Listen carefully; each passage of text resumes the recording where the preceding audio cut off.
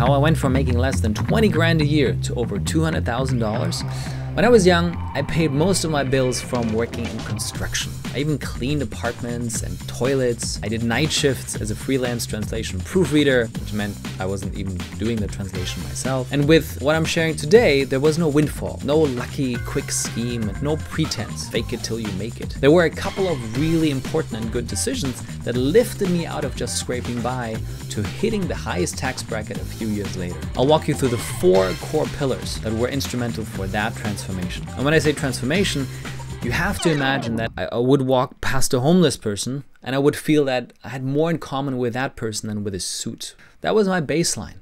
It had everything to do with how I saw myself, whether that was instilled by others or not. I did not take myself seriously, or better, I did not see the real world value in myself. If you were to characterize me from early on, I've always been curious about how things worked and whether I could adopt a skill to meddle in that particular field. That's how I got into audio production and then did short stints in broadcasting, how I got into video production specifically for the web, which then led me to building websites for small businesses, developing Flash modules, and even partnering with content delivery networks to pioneer web-based video recording before there was available on YouTube or Facebook. The biggest pushback I got was, nobody will want to record themselves and put it out there. Yes! Yeah, sure. No one. And getting into technology and actually developing some of these, as I think back today, pretty novel ideas gave me a very broad and practical skill set, even though I didn't really know what to do with that. There was no continuity, there was no plan. But nevertheless, that's the first pillar. Skills.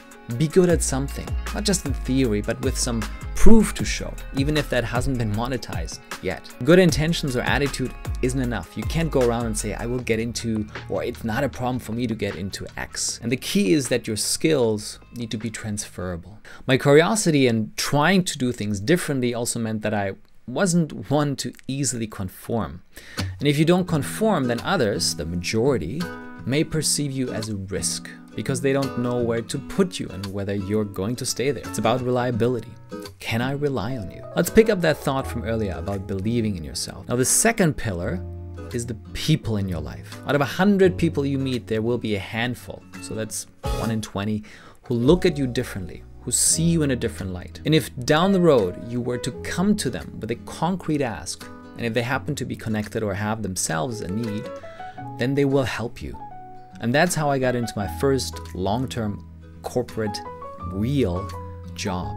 Because my university buddy Mark, who was also my roommate for a year, 8 years before that, he knew how I ticked. He understood my skill set, and he could see the value I could bring to the company that he worked for at the time. So this is not me saying you need to cultivate a network or constantly promote yourself in some humble but proud BS messaging, but you need to nurture relationships with good people in your life, which includes peers who are somewhat in the same field, in the same stage, or slightly ahead of you, share the same interests, etc. You need people who see you for who you are and who you could be, even if you don't necessarily see yourself like this. Thirdly, and vouching for you in a different way, is leverage.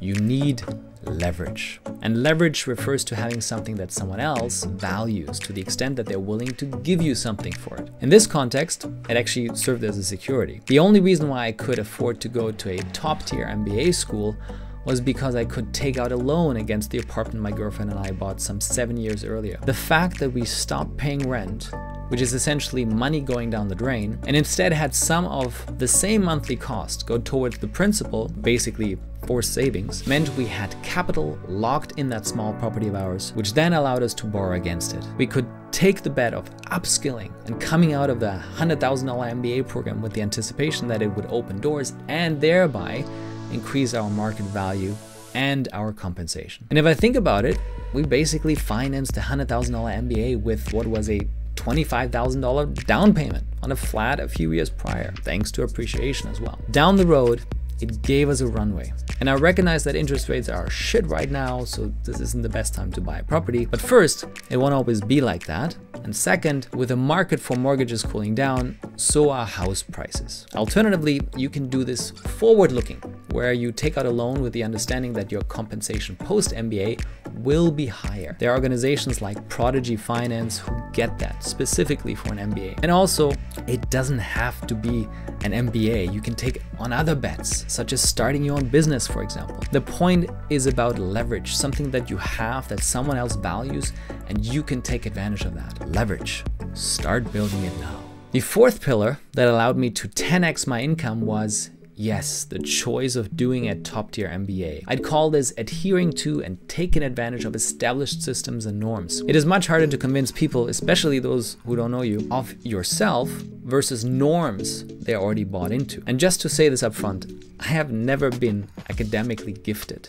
And most of the time, I didn't like going to school. And this disconnect went in a few instances as far as the schools I went to telling my parents that I was mentally retarded, that I should have gone to a special needs school. And aside from those blips, my grades were average at best, unless I got really into it, which then saw my grades skyrocket. So this wasn't me looking out for my next academic hiatus for the sake of it, but an MBA, more than conveying practical knowledge, serves as a filter mechanism. Can you pass a general set of testing criteria? Can you work with other like-minded people? Will you finish something? How do you perform under pressure? Can you learn stuff fast? Do you, yes, understand the basics of how a business ought to run? Just reading the balance sheet there is helpful, or understanding the importance of cash flow, even if your company is, for the most part, not even profitable for 20 years running. Hello, Amazon. And then, can you employ your uniqueness, your creative way of problem solving in the context of a business? That's what coming out of doing an MBA did for me, where the program acts as a norm and then employers across the board understand that and attribute value to that. You could totally do this without an MBA or a master's or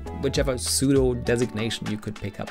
But employers assign a risk profile to someone coming from the left or coming from the right directionally. And if it's the same two people either way, but the risk profile for one variant is lower than for the other, then they're willing to pay a higher price for the one with a lower risk profile because there is a greater assurance or confidence for what they're going to get. So in summary, I went from having a decent skill set, but no real plan for actually employing that, to someone taking a chance on me, believing in me, creating structure around my experience and expertise moving forward. Then at the same time, I made choices around accumulating assets which could later be used as a security or as leverage to open the door to a super expensive qualifier, which in my case was an MBA, which by the way, definitely took a few years afterward to pay off. And that MBA acted as a multiplier for me and was regarded by employers as an established norm for individuals being worth an annual compensation of 200K or more. For me, because I was in London, it was actually 134,000 pounds to be exact. So in each instance,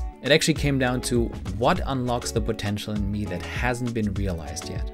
Skills in the right context, people who believe in you, assets to unlock doors, and tapping into norms and systems that attribute a higher value to your work, which means you should continue building up that potential and then hone in on the ways that could unlock it. Hopefully, with a low perceived risk by those around you. And that's how it worked for me. I hope this was helpful. If it was, will you please like and subscribe? Maybe leave a thumbs up in the comment section. And if you need any help, any advice, any guidance, something I could remotely help with, find me on LinkedIn, reach out, and we'll have a chat.